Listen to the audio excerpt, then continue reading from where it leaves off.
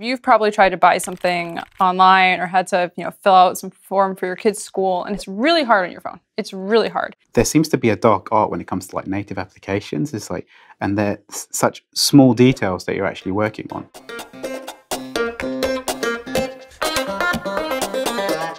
Quite often developers will just throw in input fields onto a page and not really think about the UX that's attributed to that. So they'll think of a flow of a form, but they won't necessarily feel about individual inputs or how a user struggle. And we know that Autocomplete really helps speed up the user experience and makes filling forms quite nice. I mean, what are your feelings and experiences on Autocomplete and Autofill as a thing?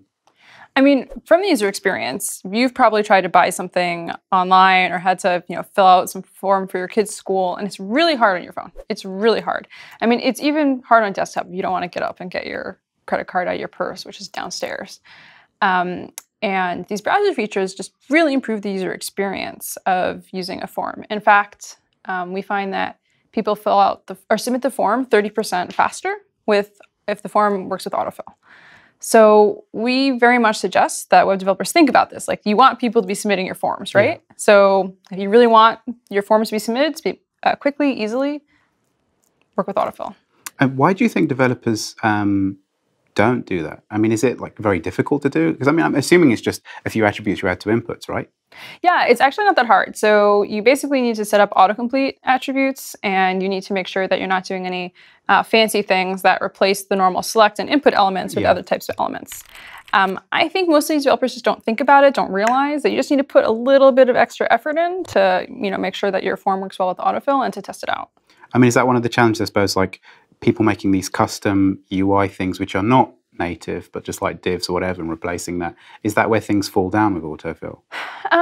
Honestly, there's a few things that can go wrong, but that's one of the big ones. So, someone wants this really beautiful custom form where the drop down is all fancy and custom, and as a result of that, they're using all divs, and the browser can't figure out, oh, this is supposed to be a form. And then in that case, autofill isn't going to work. And I suppose there's like a lot of accessibility issues connected that well. It's like, but from your point of view, you've got like designers and developers, they want to do something custom, like unique experience. But then as someone who works on the browser, you want to say, no, let the browser do the work. I mean, do you think there is like a middle point there? I mean, how can developers like at least have a custom experience that's unique to their product, but at the same time without breaking standards? I mean, because this is the one big challenge on the web. So, I mean, there's a lot of things you can do to change the look of the form on the page while still using, the select and input elements that HTML provides, right? You can customize them in many ways. I have to admit, there is one thing you can't customize, and it's the look of the dropdown, like in a select element, right? Yeah. But everything else, the way it statically looks on a page, you can customize, and the browser will still know that they're fields. Yeah, I mean, what do you see as the biggest challenge then for autofill, or like implementation from your point of view? I mean, I think it's honestly that developers don't think about it. That people don't think to themselves that they really need to be testing their forms in this way. When you've made it yourself, you filled it out 100 times, you tested it yourself, and you don't think about the fact that a user is going to be coming to it in a different state of mind, right? They're tired, they are trying to fill out as fast as they can on their phone, right? So I think developers just aren't really thinking about the fact that they need to take these extra small steps. So in terms of like browser compatibility, I mean, the things you're using will be Chrome specific stuff, or is that like open source, like not open source, but it's cross-platform? Yeah, that's a good question. So specifically autocomplete attributes for autofill, that's standardized. All the browsers respect them. With that being said, there is one part, turning autofill off, that's the autocomplete off attribute, is not respected by all browsers. But if you say this form should be a credit card, that'll be respected by all the major browsers. But each experience, is there like slight quirks per browser? Because obviously that's going to be a browser-specific thing. I mean, some are they have very slightly different UIs. For example, maybe they'll be integrated with the keyboard widget versus a drop-down. But I think they're pretty similar across browsers. You work on the actual Chrome UI itself. Yes. So are you actually building that design in code yourself, or are you working with UX designers in that process? So we have a design team, and the design team helps us figure out what those UI elements should look like. We actually have a big redesign coming up this year that I think is going to make those substantially more beautiful and also help clean up the code, which I know that it won't affect most people because it won't look any different, but from our perspective, it's much cleaner. Man, the code's so much cleaner.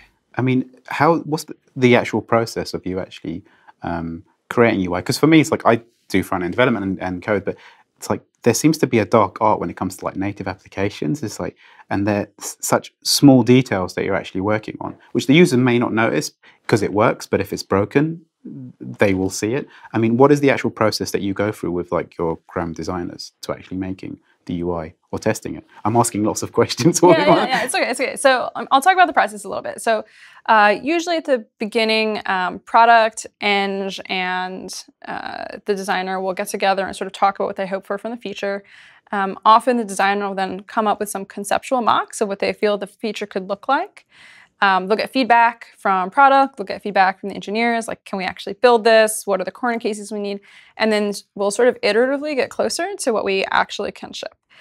So I work on a cross-platform team, which means that what we build has to ship on all of Chrome's platforms. Yeah. People think of Chrome as one platform, but actually it's Windows and Mac, which previously had different UIs, but we're coming to one single standard, Android, iOS. And so we have to have different mocks that relate to the specific platforms. So some things may be possible for some subset of anyway, the designers get all this feedback from engineers, like, we can do this here and not there. And then we iteratively come through to red lines, which is our final set of designs, and that's what we implement. So, I mean, in terms of like, do the designers work with the actual W3C? Like, because you're designing something which has to be considered cross-platform at the same time. So like when the payment request API, like was like working with some of the team there, it's like, there seems to be things where you have to really be seeing what everyone else is doing so that the experience that you're creating is not so widely different.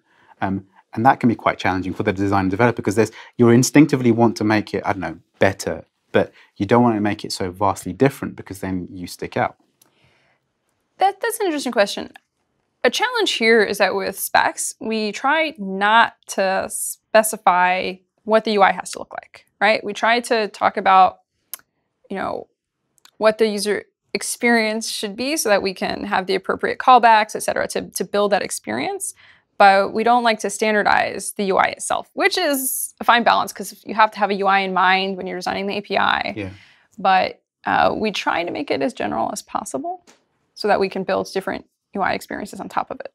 Are you working with the browsers as well at the same time to do that? Or is it you do things independently, not to... Because, I mean, there's the thing of like, if you do it with other browsers, then you may be led down a path that's not the best for everyone, but it's like a compromise.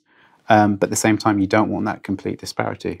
It depends a lot on the standard. Honestly, some of them will be heavily driven by Chrome or some other browser. Like they really want this API, they'll drive it and then get a little bit of feedback along the way from other vendors. Whereas others from the beginning, there's several different browser vendors working together. So honestly, it differs from standard to standard. And we're coming to like the 10-year anniversary of Chrome. What do you think the future of, say, Autofill or just like working with the other browsers? Because it seems like things are getting much better. Like I was speaking to Darren, and it's like the implementation of Flexbox was a nightmare because the standard kept changing. But with CSS Grid, it's amazing that there's so much cross collaboration between the browsers, which is great for the end users and the developers working across this. What do you think the future is for Chrome as a platform, and I suppose Autofill as well as a specific? So for Autofill specifically, it's hard to say because I don't think the limitation there really is the lack of browser vendors cooperating. I feel like actually, there's been a lot of discussion, for example, around payment requests. There's a lot of collaboration between Safari and Chrome. I think that the real problem we have is that Autofill depends on developer adoption, right? If it's hard for the browser to figure out what form is in the page, we're not going to be able to autofill it, right?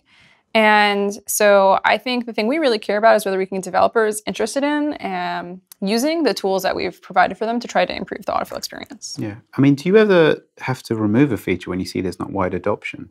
Because I mean, I can see from an engineering who's working on Chrome, you spent your heart and soul working on this feature, and then it's great for user experience. From the research that people Autofill will help transactions, and it's just nicer. But if the adoption doesn't happen, I mean, that must be... How do you get? I mean, it's the biggest. Yeah, that's a really hard one. I've been through a few deprecations. They can be really challenging. It's very hard. So there are a few ways you can look at it. One is how many users interact with websites that are using such a feature. Yeah. And obviously that number is large. You don't want to create a pain point for a lot of users, but even if that number is very small, it might be that there are a few websites, a few companies whose entire business model depends on having access to this API. Yeah. And so that can make it very difficult where, okay, even if it's this really niche thing, it still can be hard to deprecate. So I think there have been lots of ongoing discussions in general about how to make that trade-off.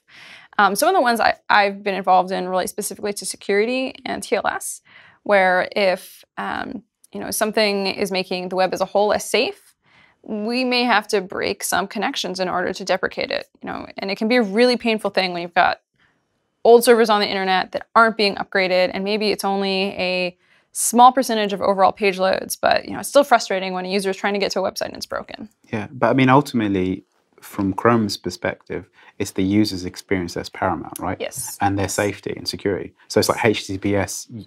I think there was, you could probably explain a bit better, but there's like a cutoff point where if your site is not loaded on HTTPS, you're going to get like a message saying this isn't secure. That's true, right? For a long time in Chrome, we showed HTTP as neutral. HTTP is just plain text, no TLS. Sorry, what's TLS, just for my non-designer? TLS is so the underlying protocol that makes HTTPS HTTPS. It's why it's secure. So there's HTTP, which doesn't have any of the end-to-end security bits on it. And HTTP websites were just shown as like a neutral standard thing, right? Most websites on the web are HTTP. But that's changed. We went from a few years ago, we were at 25% HTTPS, and now it's the opposite. We're at more like 75% HTTPS. So we've made changes in the UI to back that up. So now when you go to a website that says HTTP, it's going to also say not secure next to it. So people don't really understand what that means. Yeah. Is that, I mean, that decision must be quite tough though. It's like, in some respects, you need to force the developers to say like users security is paramount. But at the same time, does it feel like you're breaking the web? It doesn't really feel like we're breaking the web. First of all, I think people have seen this a long time coming. We've been talking about it for a long time. We've rolled it out in phases. So first, we started showing not secure specifically for pages with passwords and credit card form fields. And then it was for all form fields and web pages when viewed in incognito. And now we're rolling it out for all HTTP websites. And as you can see, because HTTPS adoption has really increased, it's only impacting less than a quarter of page loads at this point. So really, we're just talking about protecting the user. Yeah, and I think users have a right to know that their information isn't secure when they're going to this website, and that help them make a decision about whether or not they want to keep using that service or go to another one. And do you think users are quite savvy now to like see those things, or is this part of the education for the user as well to say, look, there are certain things on the web which are not secure that you have to take into consideration? I'll be honest, we have literally billions of active users, so it's hard to say generally, whether people are going to understand it or not. We think enough people understand it that they have a reaction, and that they can reach out to sites saying, hey, I really like this site, but I wish it were secure. And we see people doing that as we've been rolling out these warnings. The way that cellular networks are set up is that there's always these like fringe areas and there's always these breakdowns, and just higher latency is always there.